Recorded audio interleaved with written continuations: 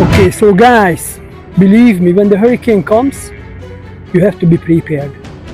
Florida has so many impact from hurricanes, but the big key is you can prepare. Of course, sometimes it's better to leave. It happened with us in 2017.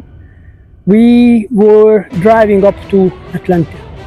But anyway, preparing, if you don't leave, you have to make sure your house is safe. If it's not safe, look for a neighbor's home or friend's home and stay there. You have to make sure few things that you really need. Water, number one, food for a few days, and of course, chargers, batteries, lights, and maybe candles. Backing up some water everywhere in the house. Most important part, to prepare for the hurricane. Certainly more water, as we need a lot. We have 2 little kids. So our refrigerator is loaded. Either if we don't have power, that food is okay for 1 or 2 days at least. We will have a problem after maybe 2 or 3 days with the freezer. Additional outside refrigerator is loaded as well. More food, more drinks. It's very important you have backup, and backup. You don't know, it can be few days, it can be maybe a week or more. As we learned already our lessons so many times. Our refrigerator full of food. We have additional food as well, but this is other treasure, dried food in the buckets, and also additional bags for emergency you can carry for 72 hours.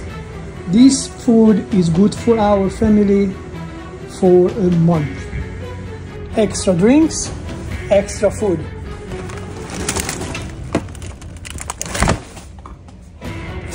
Definitely you need heavy-duty rain boots. It's important for everybody, for the little ones and for the big ones. Everybody needs a raincoat.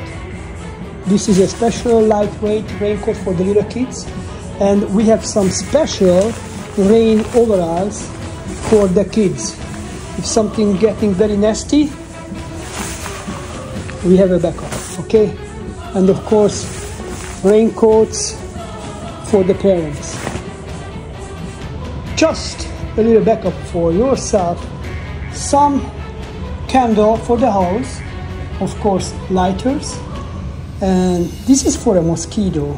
I have 2 of them for the kids. Rechargeable lights.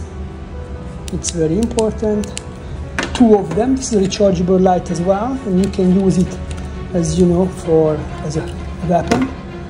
And solar charged batteries. 2 of them.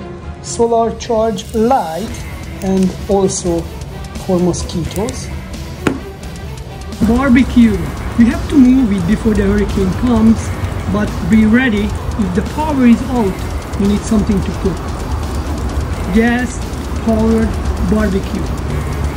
You need some extra backup gas for your cars. As you see, we have so much furniture that has to be moved from this area. Maybe in the garage,